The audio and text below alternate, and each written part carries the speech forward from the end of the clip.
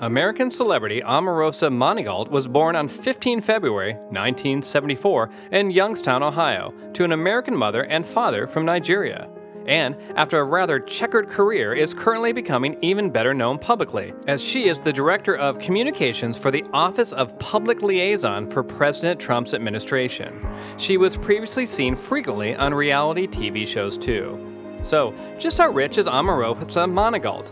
As of early 2017, Celebrity.money estimates that Omarosa's net worth is now over $4 million, accumulated largely from her involvement in politics and appearances on reality TV shows during a career which began in the mid-1990s.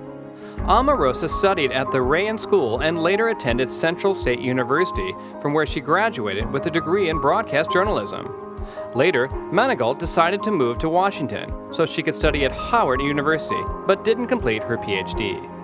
In the 1990s, Omarosa worked as vice president of Al Gore's staff in the White House during the Clinton administration, although her actual duties are indeterminate and she wasn't employed for very long. She came to public notice during her participation in the reality show The Apprentice, which was aired on NBC.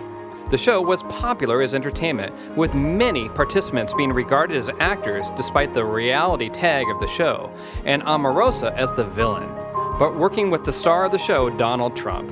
However, in the spin-off from the series Celebrity Apprentice, she was fired by Trump with a number of disparaging remarks.